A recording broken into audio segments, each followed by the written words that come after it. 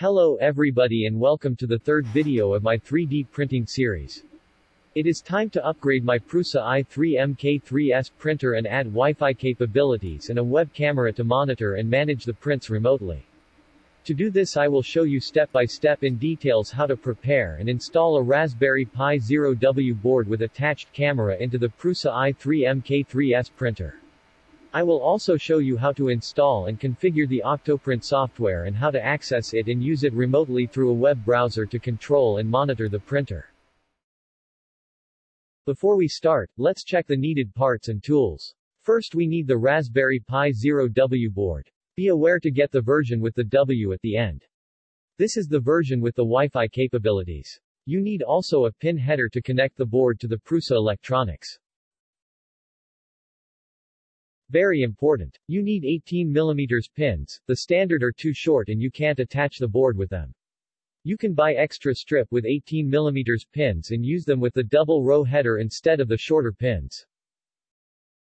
Camera and camera cable. Check that you have the right camera cable. The Raspberry Pi Zero camera cable is more slim than the camera cable for the normal Raspberry Pi.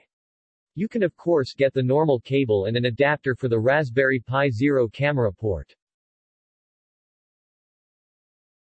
You also need a micro SD card to install the OctoPrint software on it. To install the board into the printer electronics case you need two extra parts that can be 3D printed. The Raspberry Pi Zero frame and the Raspberry cover. The parts are included in the 3D printable parts package for the Prusa I3 MK3S printer and can be downloaded from the Prusa site. I added the link to the printable parts package in the description.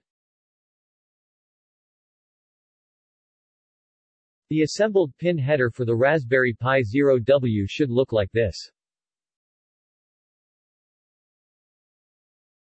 The pins have to stick 12.5 mm on the adapter side.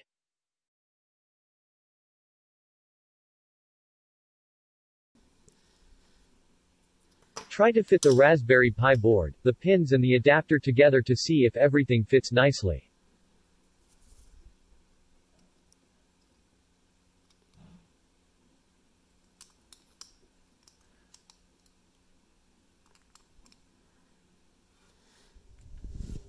Now we can solder the pins to the Raspberry Pi Zero W board.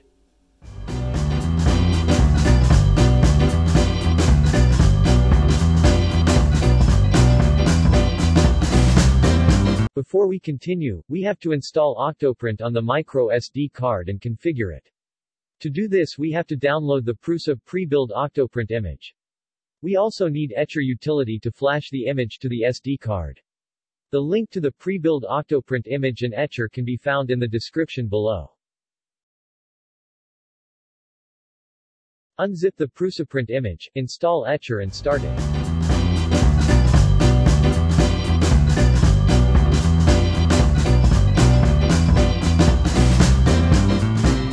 In Etcher click Select Image and find and select the unzipped PrusaPrint image file. Insert the micro SD card in the attached micro SD card reader and select as a flash target. Finally click on the flash button. Wait until the image is flashed and validated.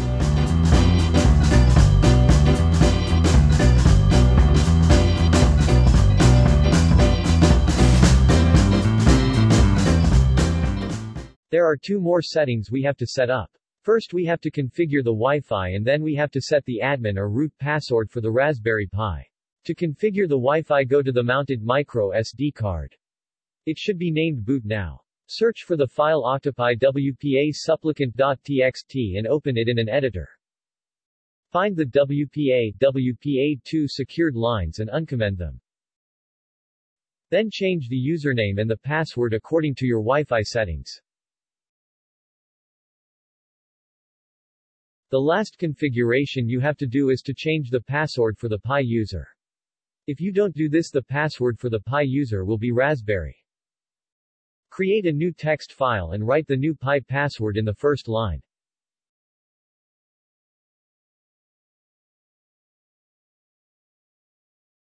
Save the file in the root folder of the micro SD card as octopi-password.txt. Attach the camera cable to the Raspberry Pi 0W.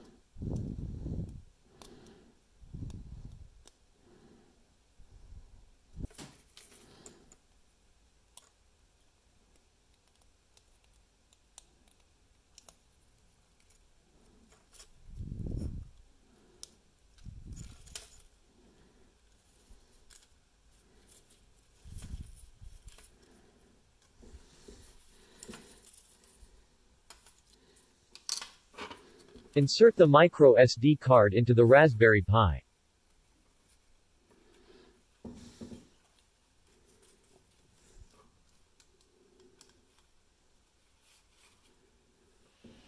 Remove the cover and plug in the Raspberry Pi in the Prusa I3 MK3S printer. Then close with the newly printed cover.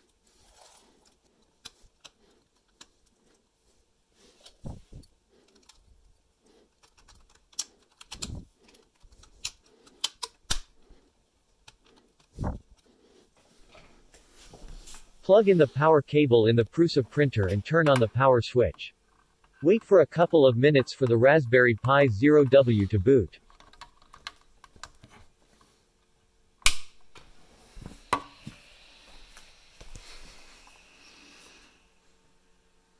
After a while the Raspberry Pi 0W IP will be shown on the LCD display. Alternatively, you can log into your router and find the IP of the Raspberry Pi there. The Raspberry Pi will be listed as OctoPrint.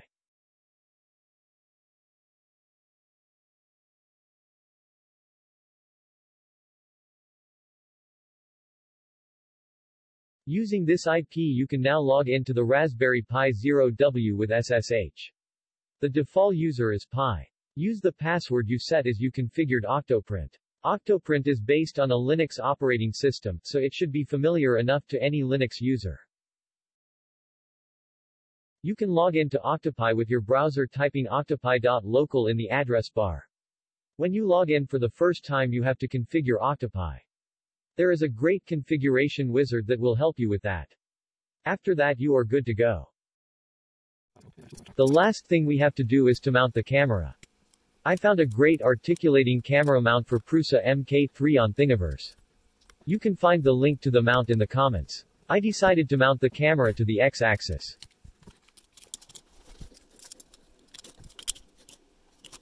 When printing this mount, print the bolts with 100% infill. I used less at first and some of the bolts broke. The camera mount has holes so you can use some zip ties to bind the camera cable.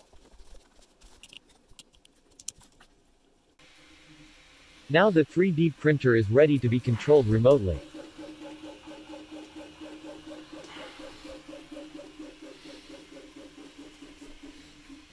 And this is how it looks in OctoPrint.